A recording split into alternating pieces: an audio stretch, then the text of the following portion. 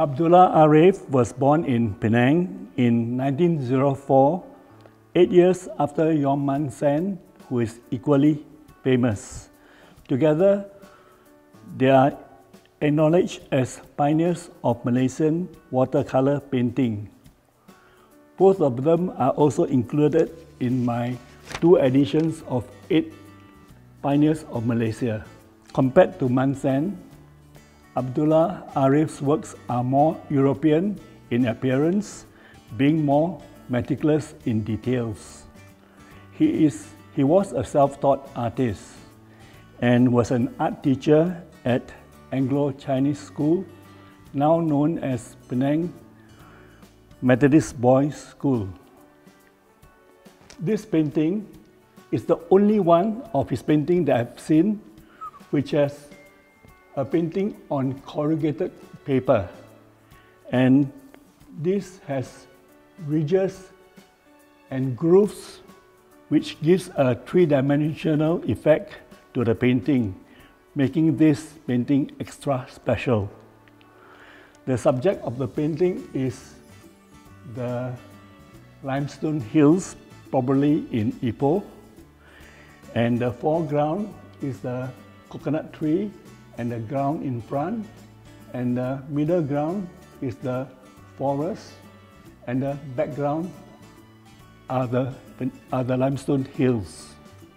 I obtained this painting from an auction in Christie's, Hong Kong in 2010. I paid more than 10,000 ringgit for it then, but now it is worth at least 10 times more because Abdullah Arif's paintings are very, very rare. The reason why his paintings are rare is because he had only 3 solo exhibitions in his lifetime, and they were all in America. In 1954, he had 2 exhibitions at Charlotte, and in 1959, he had an exhibition in Washington. He did not have any solo exhibitions in Malaysia, and therefore nobody could buy his paintings locally. This is very unlike Man Sen, who has numerous exhibitions in Penang, Malaysia, and Singapore.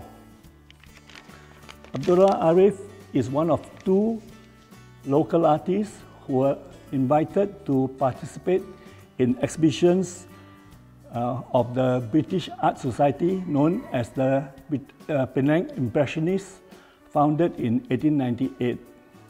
He was their art instructor and exhibited with them, but not elsewhere in Penang. In this painting, you see here his signature followed by FRSA, which stands for Fellow of Royal Society of Art. In 1955, he participated in the United Society of Artists group exhibition at the galleries of the Royal Society of British Artists in London. As a result, he was elected to fellowship of the Royal Society of Art. So, from 1955 to 1960, his paintings carried his signature together with FRSA.